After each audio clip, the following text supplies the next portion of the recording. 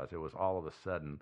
So something commissioned today by the CIA might be a little more cynical. If it were me, I would create a giant shifty-looking bronze mole with a file folder in his mouth. They probably would show me the door. Yeah. Yeah, they'd look at your concept and you'd go into a deep dark room in the bottom and never come out. Yeah, go to our waiting room. Yeah, stay there for about 5 years. Jim Sandberg created something more serious, and like I said, the public got good bang for its buck with this one, and it's kept a lot of cryptography nerds busy, and a lot of people are still racking their brains over it, and I mean a lot of people, some very smart people. And of course, journalists have managed to get lots of good news stories out of it over the years. So it's been a win all the way around, I think. And it's still unsolved, or at least part of it is. So I know what Kryptos looks like. We all in this room, but I think a lot of people probably don't. So yeah, if you're not near a browser and you can't bring up a picture of it. Yeah, if you're driving. There's lots of people who drive and listen. Yeah. I do it all the time, yeah. Yeah, so if you're driving, just close your eyes and try to bring this... Don't listen to Joe. Please open your eyes immediately. Listen to Joe, but don't close your eyes. Okay. All right, yeah. If there's no rest area nearby, keep your eyes open. So let me describe it here. If you're standing on... Most of the pictures that are taken from one side of it, and that's the side where you can look at the writing and it's correct. It's a bunch of Read from left to right. Yeah, it's a bunch of... Yeah, and so when you're looking at it from that side, there is a large petrified log standing upright on its end, on one end, on the right side. It's what, 8-10 feet tall? Something like that. Yeah. It's pretty good size. Yeah, nice log. I wouldn't mind having that log. Yeah. And then there's a tall copper plate that sort of scrolls out like a sheet of paper, as if it were like a scroll. And I want to point out, it's real copper, so it's actually green now. Exactly. Yeah.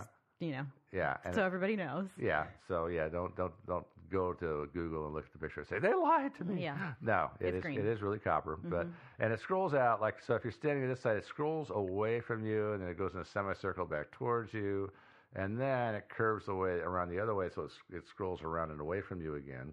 On the one side, facing towards you, it's just marble, it's just like a marble ground there. And on the other side of it, of the semicircle loop, whatever, there's a little round pool in the arc of the S shape that the copper makes. Yeah, in the arc of the copper. Yeah, the tail in the bottom. Yeah, end that actually is kind of like the other end of the scroll that it's wrapping around, if you can imagine that.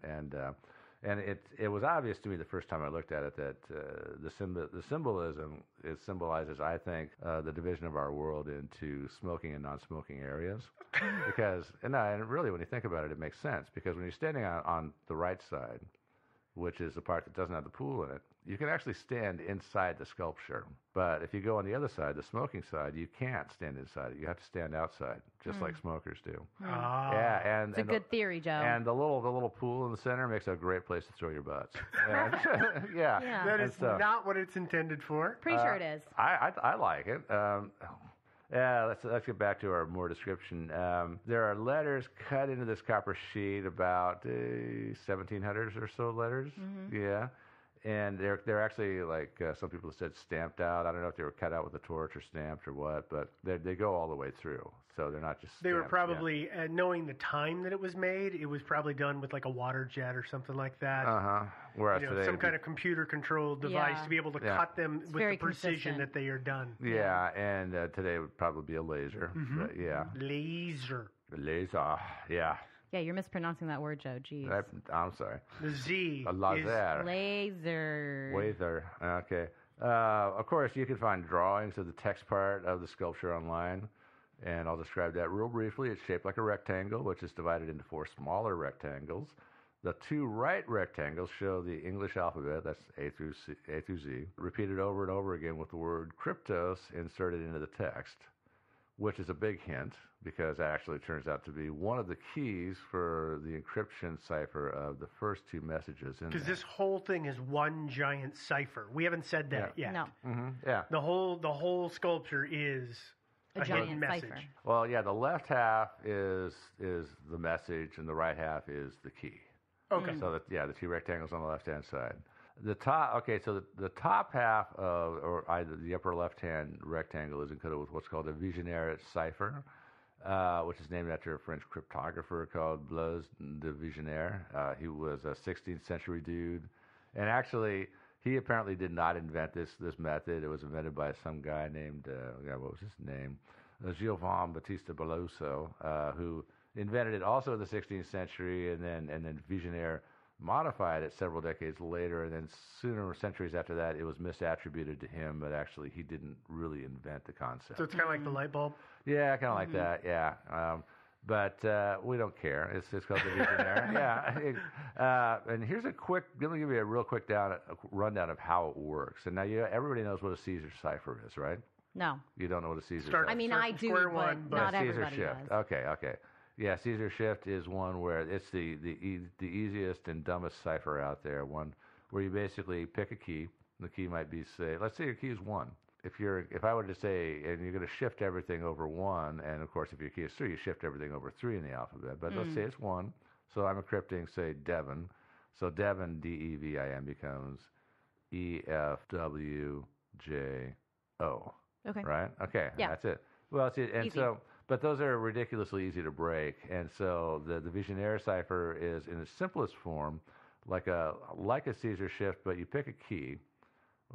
Let's pick a word like, say, bacon, and we make that our key, and so we shift the first character by 2 because B is 2, and then the next one is A, so we shift the next one by 1. The next one is C, so we shift the next one after that by 3, which is for C, and on. And then we start it over again, shifting from 2, 1, 3, blah, blah, and then shift over 2, 1, 3. But of course, again, that leaves a big pattern. But that's in its simplest form. That's a Vigenère cipher. Now, what they did here is a little craftier one. This is one where, to do this one, here's what you do. You sit down and write down the whole alphabet, A through Z. And in this one, they use the word cryptos for the first key, for the top key.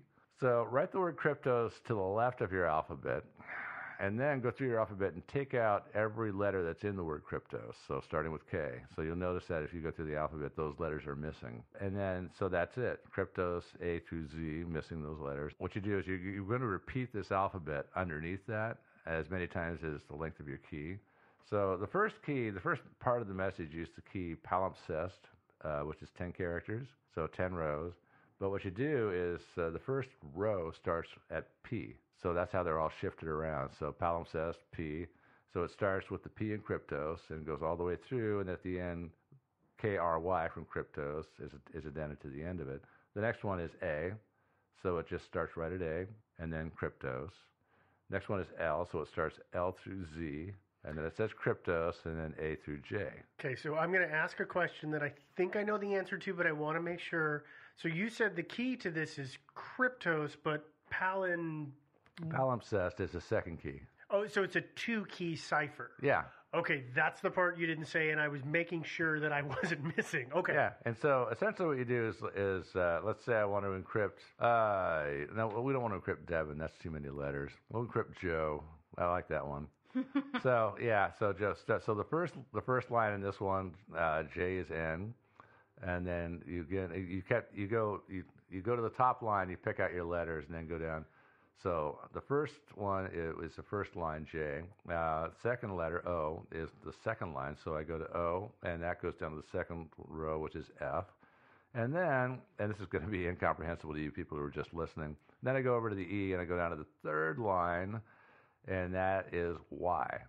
So that is how my name is encrypted. And then what I do is when I want to decrypt the message, I come back through, and since this is and I know that since I'm decrypting it, and I'm not a cryptographer, I'm actually the intended recipient, I know the 2 keys. That's the beauty of this system, is that since it's easy to remember 2 words. Yeah.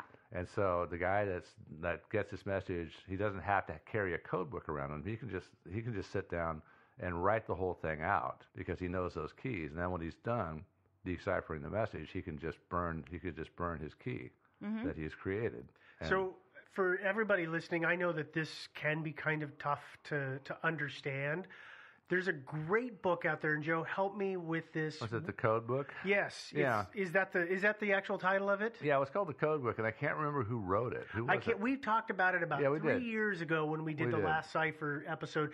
the code book is a great book to at least go through. He does a much better job of making this kind of stuff palatable to the layman, and that would be a book I'd recommend to look through. Yeah, it really is kind of hard to make this totally understandable because it's a very visual thing. I mean, I've got this table right in front of me, and it's very easy for me. You guys would have it too. So. I have it in front of me, and it's not easy. I was going to say I have it in front of me, and I do not understand it at all. But the good news is I don't try to decipher messages like this. So. Yeah.